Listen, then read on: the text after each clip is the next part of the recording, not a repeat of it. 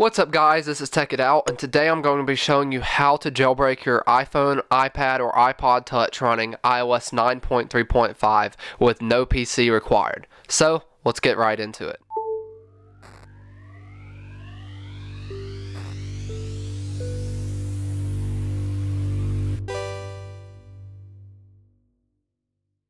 So first off, if you want to know what all devices ran iOS 9.3.5, I will have listed them down in the description below. And if you're not sure what iOS version you're running, you can go into Settings, General, and About, and it will show the iOS version right there. As you can see, we're running iOS 9.3.5. So that means that we are able to jailbreak this device. So now what you're going to do is go to the first link in the description at jailbreaks.app/legacy.html.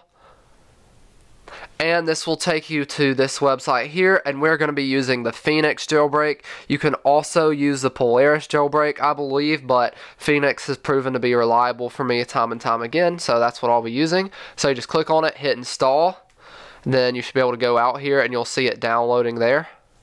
Alright, and as you can see, the app has finished installing, so we're going to go into Settings, go General, scroll down to where you see Device Management, and then you see Mylan Inc. or whatever it is. It may change depending on when you do this, and just hit Trust. Trust again. Alright, and now you should actually be able to open the app.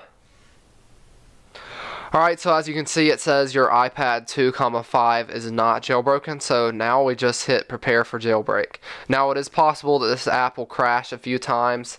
That did used to happen from time to time. Now we just hit Proceed with Jailbreak. Now we hit Begin Installation. Hit Use Provided Offsets. If for whatever reason it doesn't work, you can hit Specify Custom Offsets. I'll show you how to do that in just a moment. It's totally normal to get this storage almost full sign, even if your storage isn't almost full.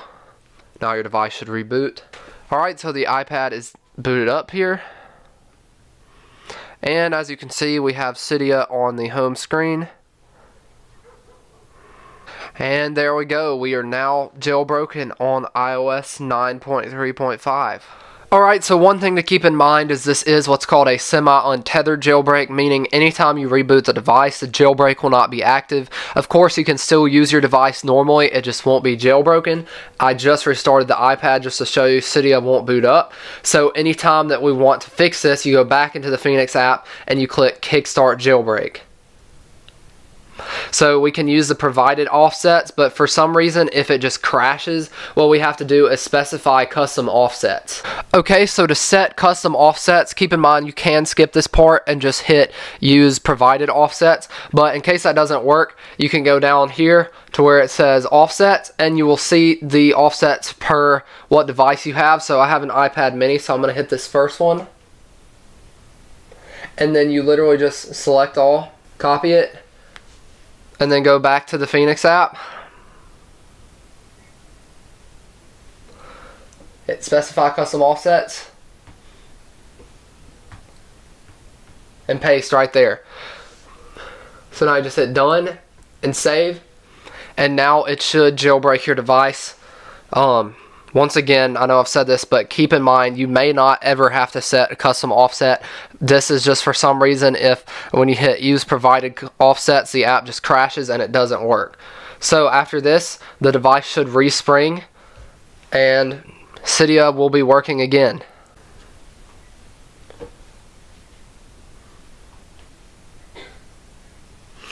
Alright, and as you can see, after the respring, Cydia is back up and running.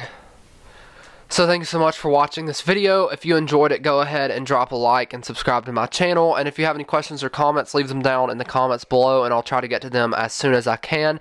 I am very aware that typically these methods that don't require a PC tend to stop working after a couple months or so, just because sometimes the websites that host these apps will go down, and there's not really anything I can do about that. However, I will also link in the description a version that I make with a PC. It's less convenient, but if this version stops working, there will be a way for you guys to still jailbreak iOS 9.3.5 with a PC. So with that in mind, I hope that you enjoyed this video.